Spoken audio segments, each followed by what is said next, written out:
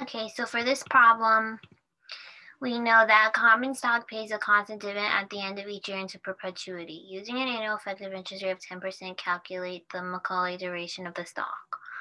Okay, well, again, whenever we are calculating the Macaulay duration in its traditional form, whenever we have like a payment occurring either at 1, 2, or 3, like we always have to multiply the payment, discount it, and multiply it by the time or duration that the payment is occurring at, right?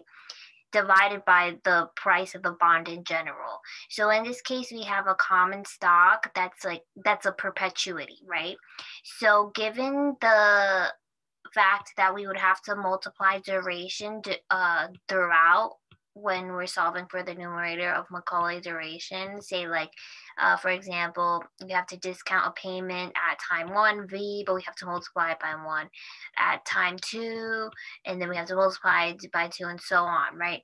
So since this is a perpetuity happening, given in this scenario, then that would also mean that there would be an incremental increase in each payment. So that means that there's going to be a level perpetuity happening.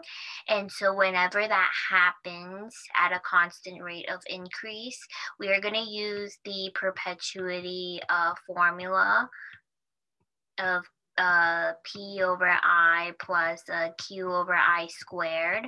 So we know, well, P represents the first term happening, so it's 1 in this case, and Q represents an increase, which is 2. So what we're going to do, which is 1, sorry. So what we're going to do is that we're going to set 1 over I plus 1 over I squared. And then the general price of a perpetuity is just always simple, 1 over I. There's never multiplying by any duration. And now we're going to combine these. Or we could just solve by inputting 10%. So I'm going to do 1 divided by 10%, which is 10. And then I'm going to do 1 divided by 10% squared, which is 100. So 110 in all. 1 over 10% is 10, right? Now we divide 110 divided by 10, which is 11. So that is why it's 11 years.